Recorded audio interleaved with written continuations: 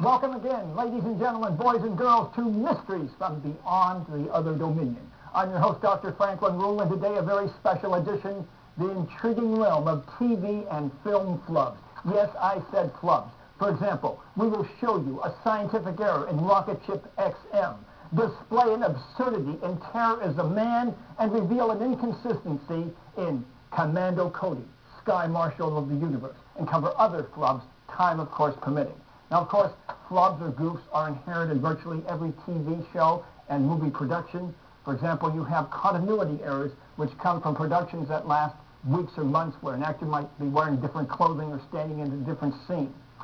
You have so-called revealing errors, where a crewman's hand might be shown where it shouldn't be, or perhaps a dolly that's moving a supposedly extraterrestrial creature.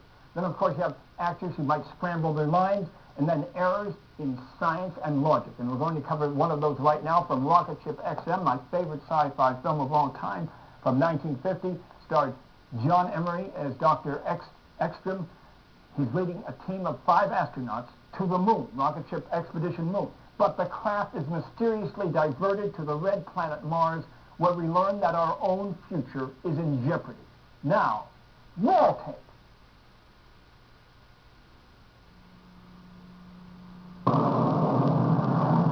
Mars extending us a welcome. Now with the beds and box first thing in the morning.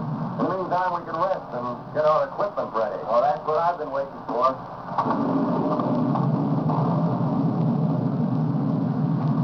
Yeah, I've been itching to get into one of these things. Sorry to disappoint you, Bill. We have atmosphere here. We won't need pressure suits. Which works greatly in our favor, too.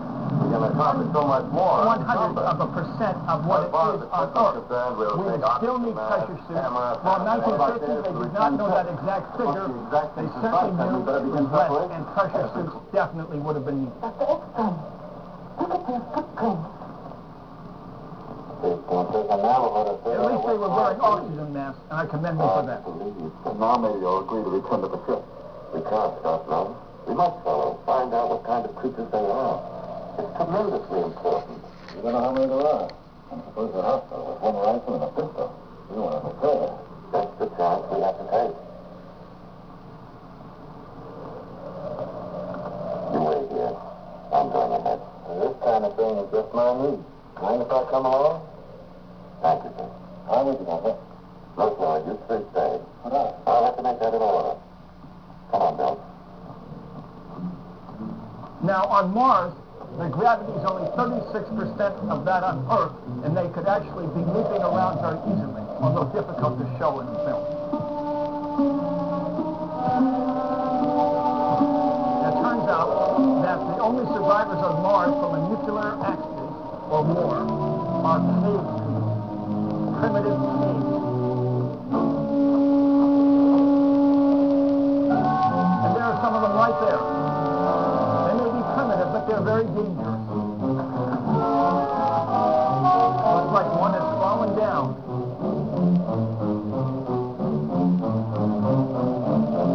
Excellent music by Fave, by the way.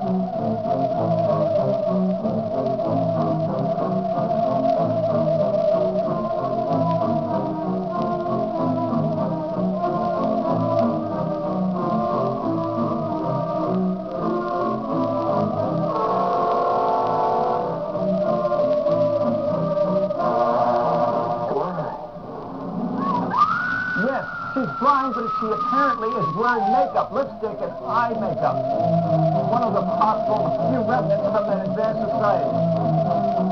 A cave girl with lipstick. How about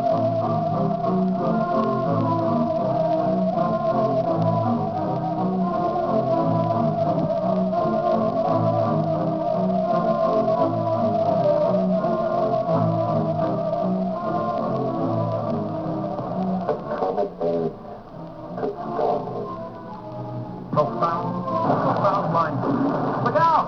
Look out! Get out of the way! Look out! Oh, no! Bill, you've already lost Bill.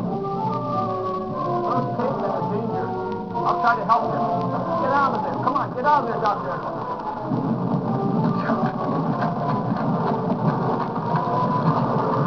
No!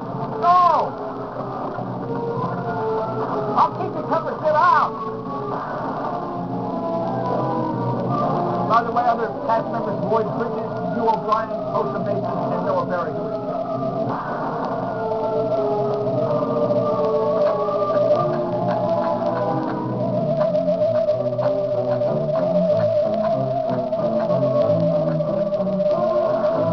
Hurry!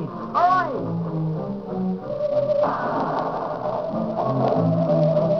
Faster!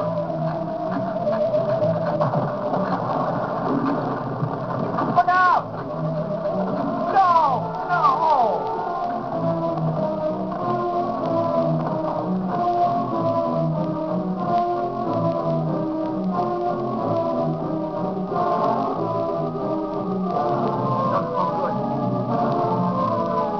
Doesn't look good.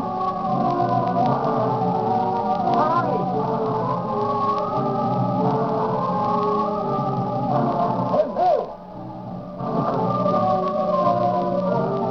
Oh, God, the axe did hit him. Look at that. Oh.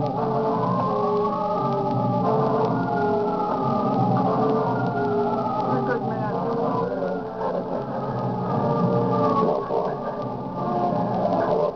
Crazed, despairing wretches.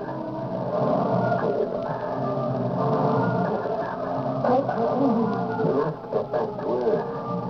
Tell them what they found. Maybe they won't.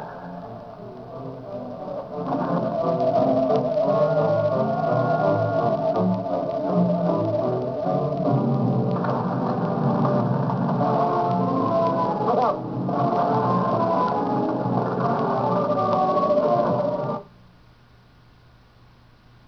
Okay, despite those few flubs, this is still my very favorite sci-fi flick. Kurt Neumann, the producer, director, writer, was trying to beat George Powell, who is producing Destination Moon, to come up with the first modern sci-fi adventure outside of serials and silence. He beat him by 3 weeks. Now, I should say that Destination Moon also done superbly, but there on the moon, the astronauts did wear the cumbersome spacesuits. Yes. Now, until next time, may the power of the cosmos be with you. Yes, yes, yes.